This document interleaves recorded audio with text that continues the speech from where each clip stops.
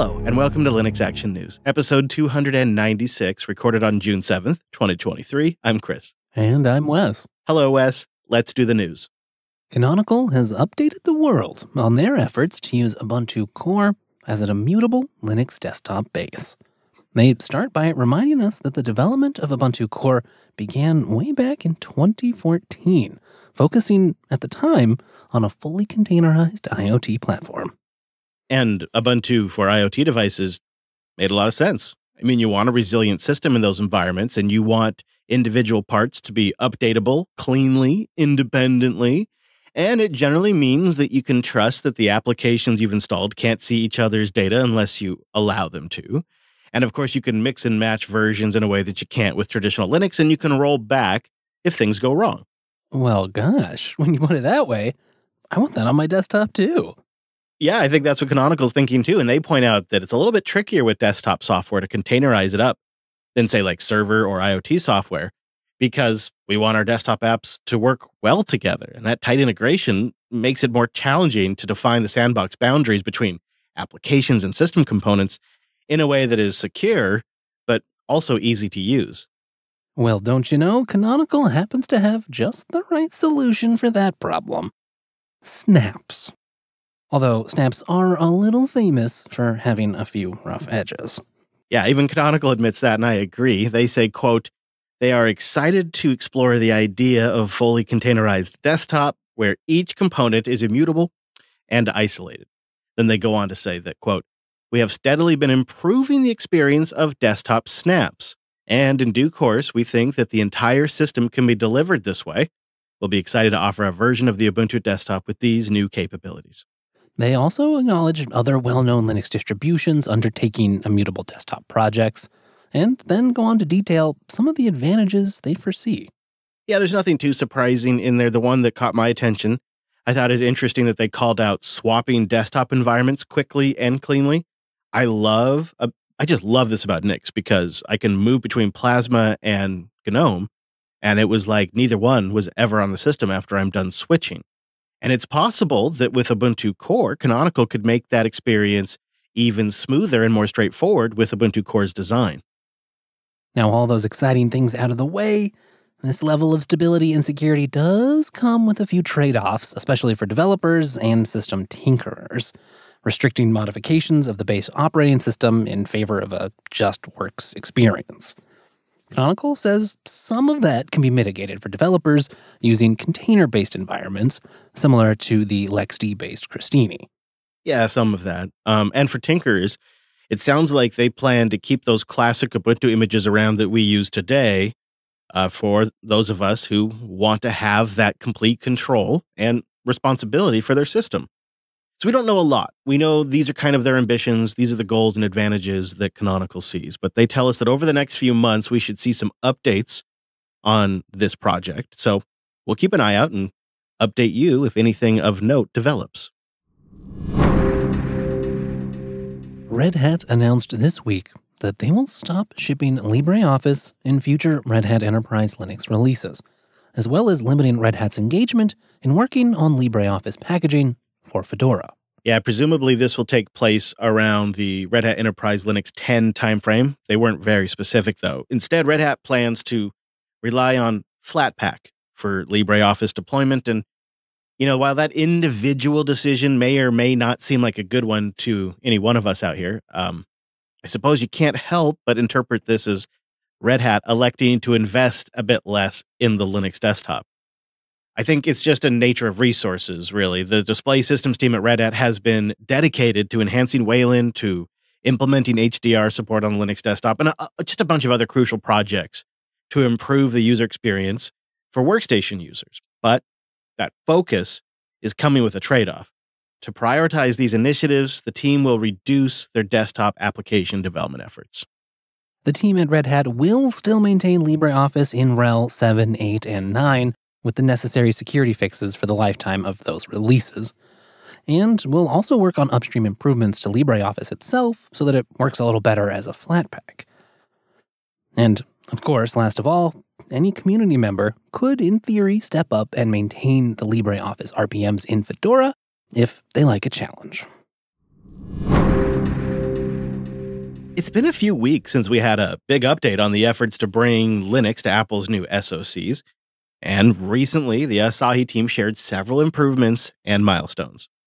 One of the first significant improvements shipping is the new CPU idle driver, which has been added to reduce idle power consumption and improve battery runtime, especially on M1 Pro and Max machines. And to go along with that, the proper functioning of S2 idle has been enabled, which fixes timekeeping issues and prevents crashes in journal D. Hey, that seems like a great thing to see. Also, CPU boost states are now enabled for single and low-threaded workloads, which the project says results in a noticeable improvement in single-core performance. And thermal throttling is now enabled, which keeps the thermals in check, especially on those fanless models. And now the thermal management operates more like the behavior in macOS, which prevents overheating.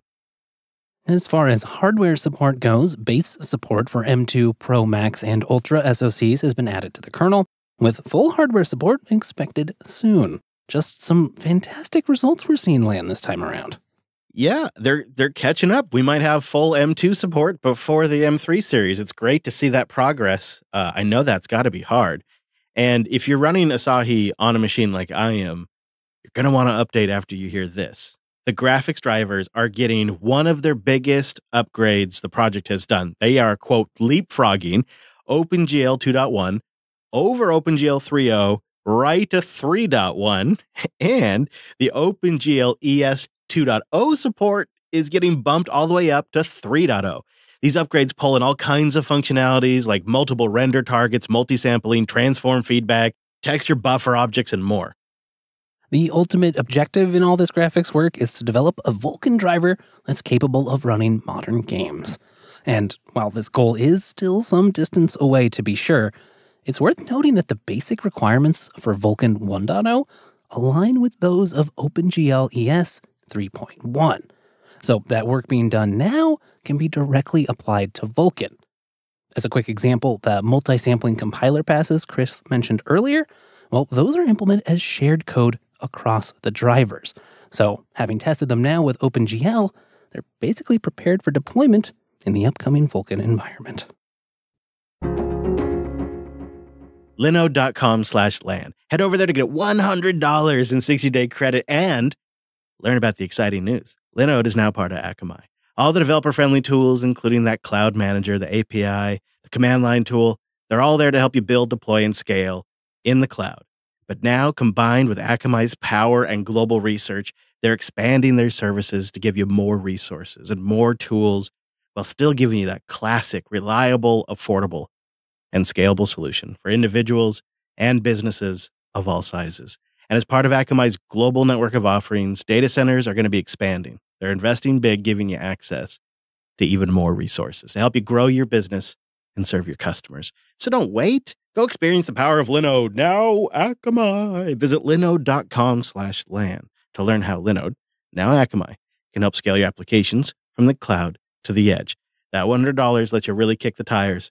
Go support the show and visit linode.com/LAN. And thank you to Collide. Collide.com/LAN. Collide can help Okta users achieve 100% fleet compliance. If a device isn't compliant, the user can't log in to your cloud applications until they fix the problem. And the moment Collide's agent does detect a problem, it alerts the user and gives them instructions on how to fix it. If they don't fix the problem within a set time, they're blocked. It's that simple. Collide's solution ensures device compliance as part of authentication, which not only reduces support tickets and IT frustration, but ensures 100% compliance. Learn more or book a demo at collide.com/LAN. Apple's Worldwide Developer Conference is running this week, and they've low-key buried in the session for developers on their website an effort to bring Windows games to the Mac.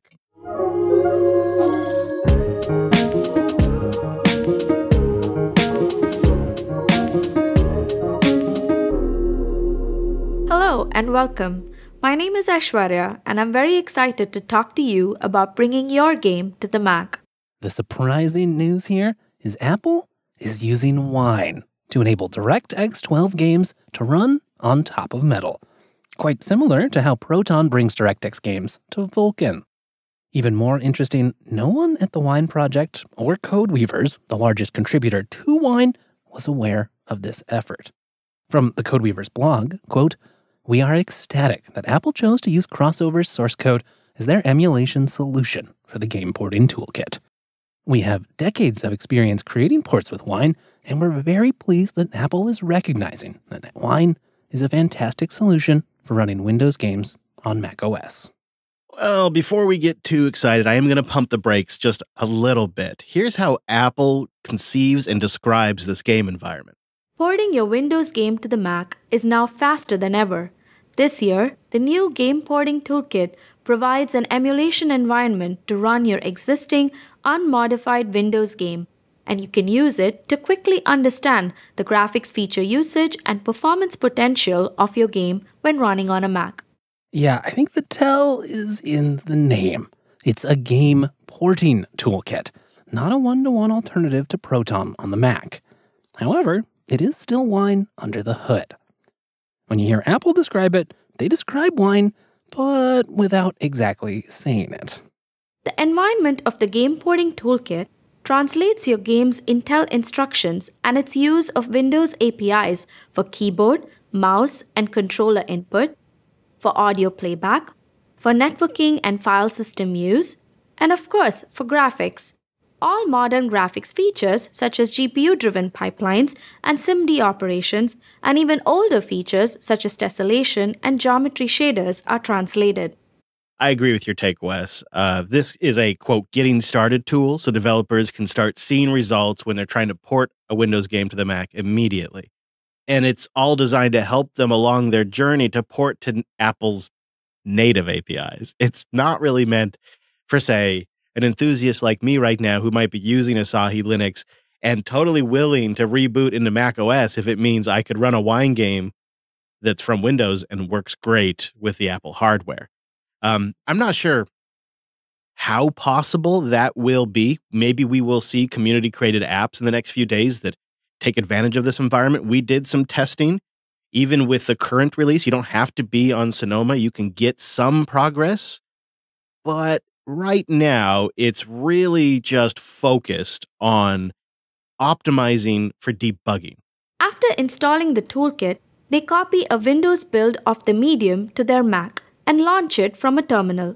As it launches in the Game Porting Toolkit's translation environment, logging and debug information appears in the terminal. When you launch your game, this logging may include potential issues for you to address.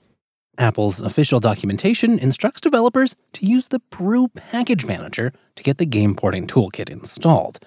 It also includes instructions for applying their custom Brew formula, which patches upstream Wine. It is quite the process. It feels like the old days with Linux when we had 32-bit and 64-bit environments, because when you set this up on the Mac, you have to go into an x86 Rosetta terminal environment. Then you have to install the x86 version of Brew and all of the dependencies you need to make this Wine environment work, including things like GStreamer and lots of Python. I mean, it's depending on the speed of your internet and the speed of your Mac, it could be an hour's worth of stuff installing and building. So you got to really keep that in mind if you want to play around with this. And it's just so classic Apple here what they did, because heaven forbid they have to touch the GPL with any of this, right? So they did all of this, like you said, Wes, in a Brew formula just to avoid the proper upstreaming and touching the GPL. But it does make it accessible to all of us. Yeah, in some sense, it's almost hard to believe this is just in a GitHub repo out there. But it also really means that Wine has reached that sort of ultimate stage for a free software project where they get adopted by some of the world's largest companies and then just embedded as a feature. Maybe, hopefully, Apple will kick a little value back up to the Wine project for all this. Yeah, and if nothing else, maybe just don't hassle Codeweavers if they bake this into a future crossover product, and maybe don't go after the community if they start using this to run Steam games or make apps so you can point this at anything and run it. Let people play, Apple. Just let them play. We'll keep an eye on everything that goes on here and, of course, everything else happening in the world of Linux and open source. So don't miss a single episode. Go to linuxactionnews.com/subscribe for all the ways to get new episodes. And linuxactionnews.com/contact to let us know which Windows games you got working. And did you know the Linux Fest call for speakers has been extended to June 25th? If you haven't got a talk submitted and you were thinking about it, you have a few days left. We'll have a link to that in the show notes. As for us, don't worry, we'll be back next week with our take on the latest Linux and open source news. Thanks for joining us. And that's all the news for this week.